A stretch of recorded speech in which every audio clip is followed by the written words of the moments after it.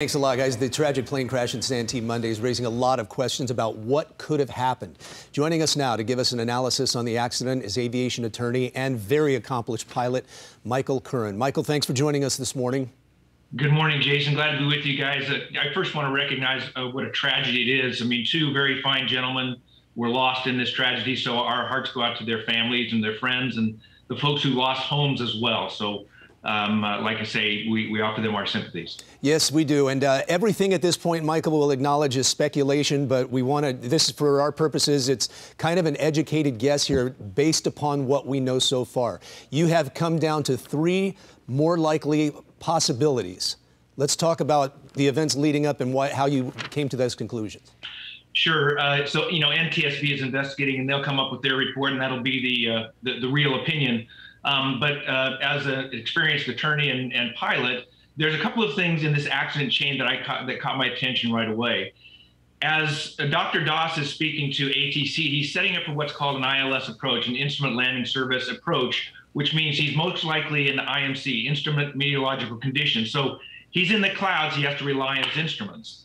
And what happens that's unusual as we lead up to the accident itself is that as he's being vectored onto the ILS, he's being offered instructions to the localizer by ATC.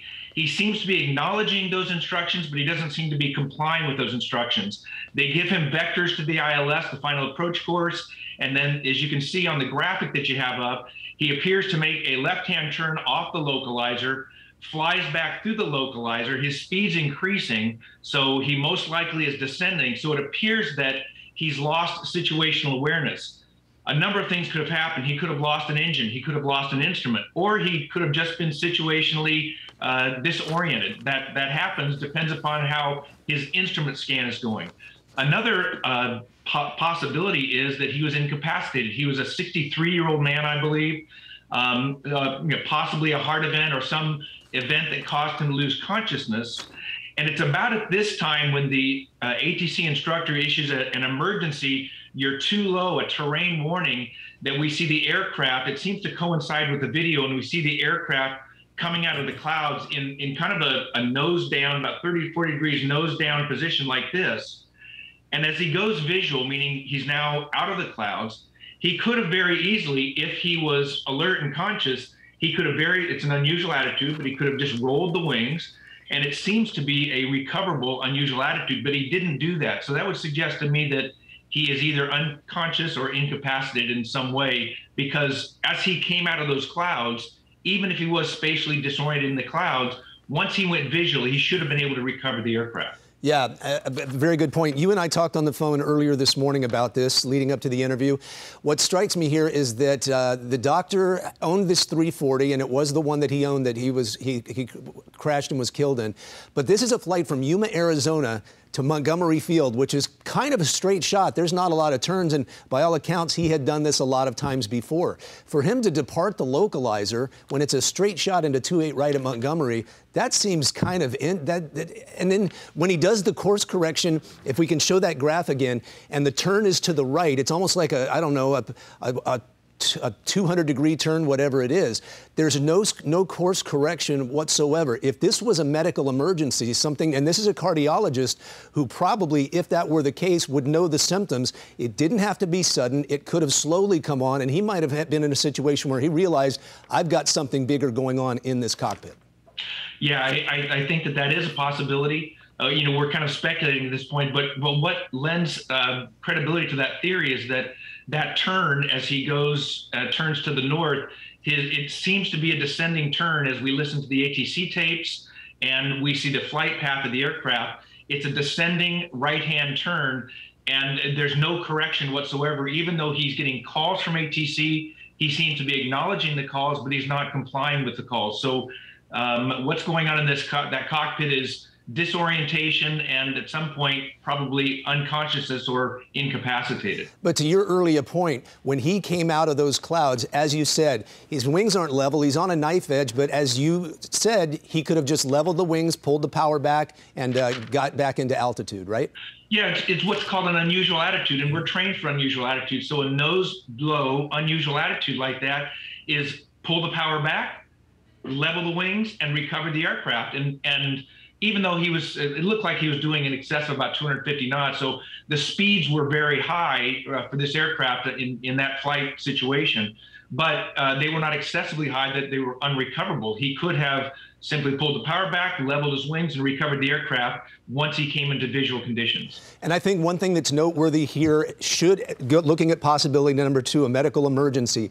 In the case of a heart attack, hands and arms can be compromised physically. So maybe there was a chance that something happened where he was having a hard time with altitude, with turning. He held it into that right-hand turn. But again, coming out of those clouds, it was recoverable. Yeah, and if it was a heart event or something like that, I mean, heart events can come on slowly and they can come on very rapidly. Right. So a severe heart attack could have completely disoriented or incapacitated him, which would explain why he didn't recover once he came out of the clouds. As you know, once you go visual and you see you're in that nose down, high speed, unusual flight attitude, power back, level the wings, and it was very recoverable, but it didn't look like any flight input was made as the aircraft descended in that same unusual attitude, unfortunately, into the ground, into the houses, and to the UPS truck. From a legal standpoint, can you tell us what we could be looking at as far as liability, wrongful death, things like that? Sure. There's going to be multiple claims here. The first claim is going to be a wrongful death action on behalf of Mr. Kruger's family or spouse and kids. The additional claims are going to be the homeowners. Some of the homeowners were injured, so there's going to be personal injury claims. And of course, there's going to be property damage claims that initially may be borne by the homeowner's insurance, but they, of course, will seek subrogation from the pilot's insurance. I don't know the level of insurance. Typically about $1 million, maybe $2 million or $5 million general liability policy of insurance on an aircraft like that. But that's probably not going to be sufficient to address these multiple claimants.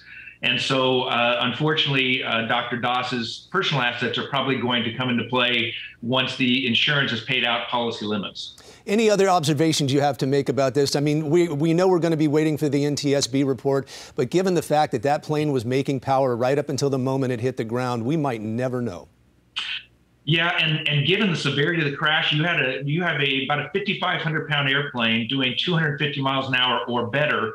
That was like a bomb going off in that neighborhood. The impact forces from that crash were tremendous. So even after NTSB tries to put things back together and take a look at the wreckage and those, there's if we say this in these kind of crashes, there's not going to be a lot of big pieces from that airplane.